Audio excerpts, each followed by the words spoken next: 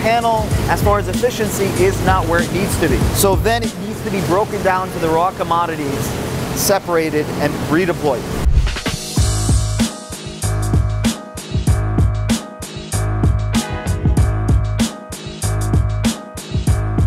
So we're seeing the first generation of solar panels now being recycled. What's exciting is we're at the forefront. What is about to happen is a tsunami of solar panels coming back into the supply chain.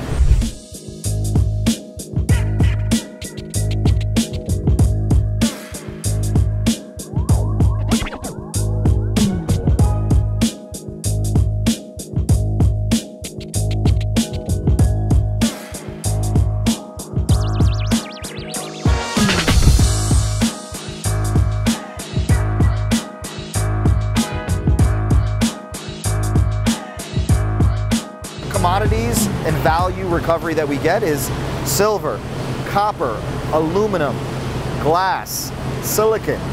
These are all resources that we can extract from solar panels.